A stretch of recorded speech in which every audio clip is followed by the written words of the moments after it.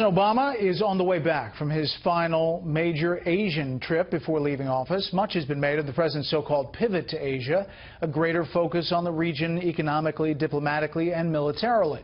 But correspondent Rich Edson reports tonight from the White House. Experts say things have not exactly gone according to plan. President Obama has departed Southeast Asia, ascending this morning to Air Force One without incident. A preferred experience to his landing last week when he arrived to a diplomatic squabble between American and Chinese officials over which staircase he'd use. The president's critics, especially Republican presidential nominee Donald Trump, claim the botched reception demonstrates the disrespect China holds for President Obama. If this theory about my reception and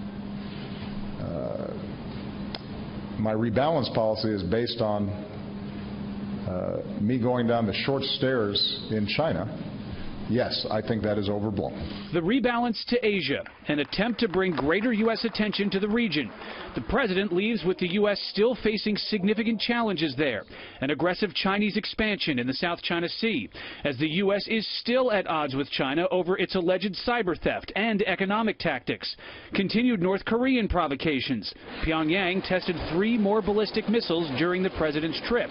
Obama is pushing tougher sanctions against North Korea. Can I guarantee that it works? No. But it is the best options that we have available to us right now. As the president shifts U.S. focus to Asia, events in the Middle East drag American attention and resources. Among his most important meetings in Asia, Russian President Vladimir Putin on a ceasefire in Syria. Tomorrow's crisis is probably in the Middle East, and the day after that and the day after that. Though he says security relations with Asian countries are improving. As for an evaluation of the president's pivot, without that economic leg, then both President Obama and his counterparts in the region, I think, will see the pivot as incomplete.